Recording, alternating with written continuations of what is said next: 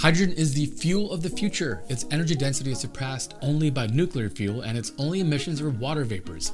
We've been hearing this for quite a while, but hydrogen hasn't really lived up to the hype just yet.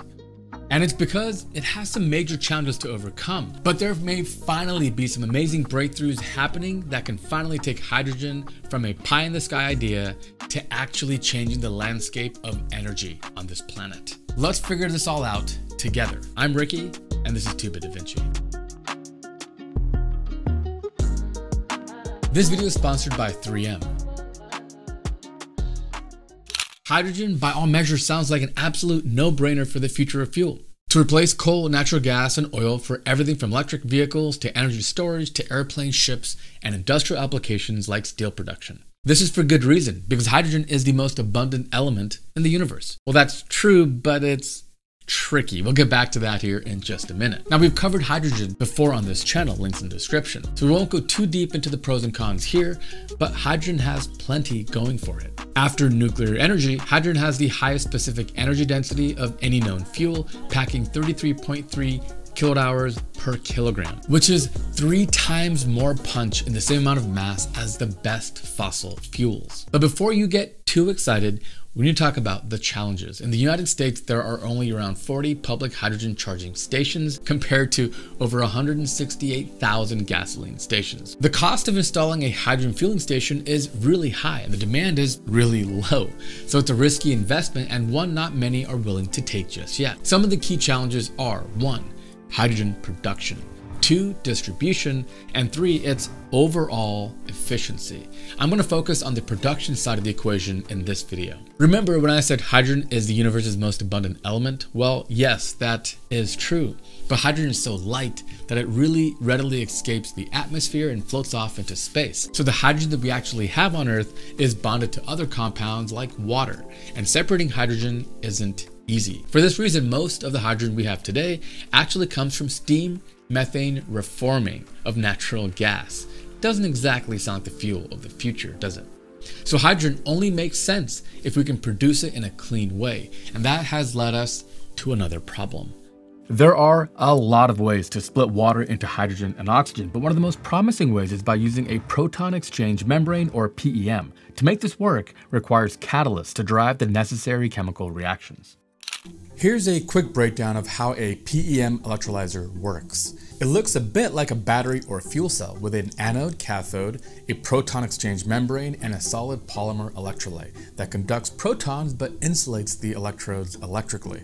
When electricity is provided via solar panels or wind turbines, in the case of green hydrogen, 2 reactions occur. On the anode side, the half reaction that takes place is called the oxygen evolution reaction. Here, the liquid water is oxidized to oxygen, protons, and electrons in the presence of a catalyst. And the best performing and long-lasting catalyst is iridium oxide. We'll get back to that in just a bit. The half reaction taking place on the cathode side is the hydrogen evolution reaction. Here, the supplied electrons and the protons that pass through the membrane are combined to create gaseous hydrogen. The problem lies in the fact that iridium is one of the rarest elements on Earth. Here's a list of the abundance of chemical elements in the Earth's crust. Pay close attention to lithium, nickel, manganese, and cobalt, elements used in lithium-ion batteries. Based on data from Web Elements, lithium makes up 17 parts per million, nickel 90, manganese 1100, and cobalt 30. But iridium is all the way at the bottom at 0.0004 parts per million, making one of the rarest elements on Earth. But before we get into that, let me tell you about our sponsor this week, 3M. 3M Forward is a new program that highlights how material science-based innovations at scale can help society progress amid 3 unstoppable forces shaping our planet: climate change and resource scarcity, shifting demographics and social change, and convergence of the physical and digital worlds. These forces are known as megatrends. Through the lens of climate change and resource scarcity, 3M is helping to spotlight how hydrogen could be the fuel of the future. To learn more about 3M, check out some of the links down below. They're working on all sorts of problems that are going to completely change the world. Huge thanks to 3M and you for supporting the show.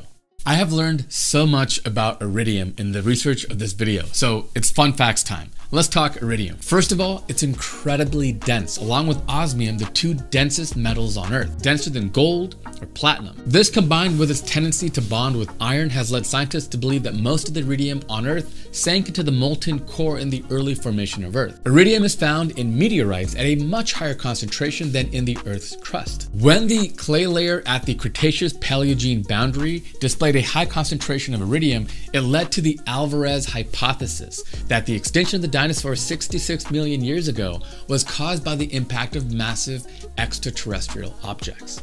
This hypothesis was later confirmed by the discovery of the Chicxulub crater off the coast of Mexico.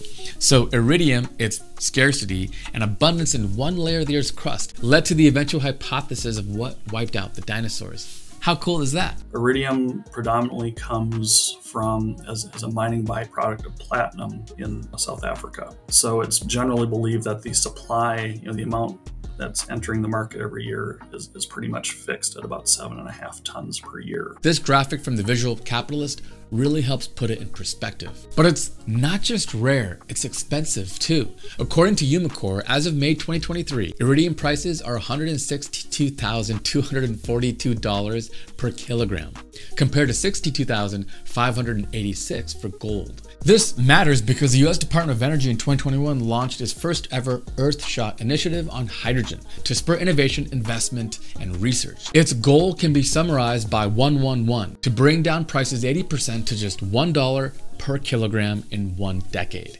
This is a really ambitious goal, but it's neither crazy or new. We've seen what large-scale innovation and investment in lithium-ion batteries, for example, have done. What if we could get the benefits of iridium as a PEM catalyst for hydrogen production while reducing how much of it we actually needed? Enter the Nanostructure-supported iridium catalyst powder, a breakthrough in material science that allows us to use vastly less iridium. So this is an example of the catalyst powder itself. It's a fine black powder, and this jar contains about 10 grams of the catalyst. It's really pretty small.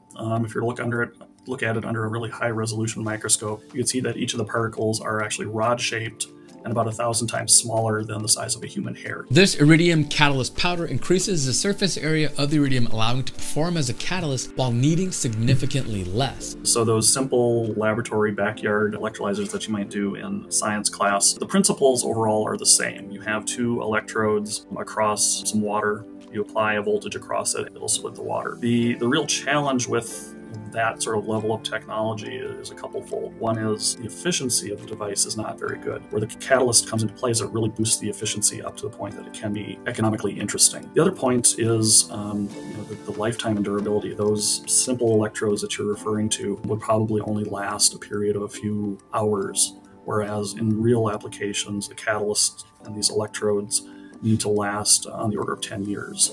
A 2021 report by Morgan Stanley expects global electrolyzer capacities to increase to 150 gigawatts by 2030 and 1,400 gigawatts by 2050, from just 0.3 gigawatts in 2020. The bottom line is this: hydrogen truly is one of the most puzzling energy sources I've ever come across.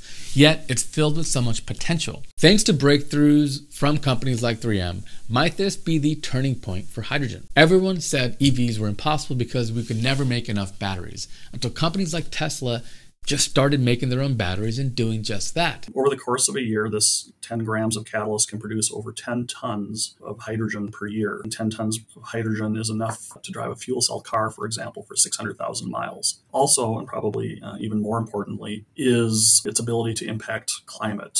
Typically, hydrogen today is produced through the reforming of hydrocarbons like natural gas, and you emit a lot of carbon dioxide in that process. That 10 tons of hydrogen that were produced was produced by water electrolysis rather than through reforming of natural gas. You'd save about 100 tons of CO2 emissions every year. Could this be the very moment for hydrogen? We've seen it before, when the stars align and mining and raw material production, manufacturing innovations and optimizations, and when the supply and demand curves cross, amazing things can happen. Just look at solar panels. Here's a graph showing how prices have fallen as manufacturing and capacity have increased.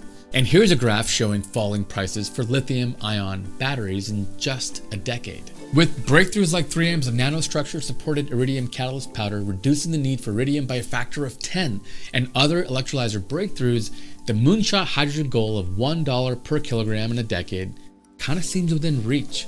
By the way, at $1 per kilogram and factoring in fuel cell efficiency of just 60%, you'd be paying 5 cents per kilowatt hour for hydrogen, 3 times cheaper than the average price for DC fast charging with an electric car. But I think the real future for hydrogen isn't in passenger cars, but in heavy industries like steel production, large cargo ships, and commercial aviation. In the case of hydrogen, the challenges have always been around production, doing so in a clean and sustainable way, and this might be one of the most exciting things I've seen that could make that moonshot goal of $1 per kilogram actually possible. But what do you think? What does the future of hydrogen look like? What other innovations are needed?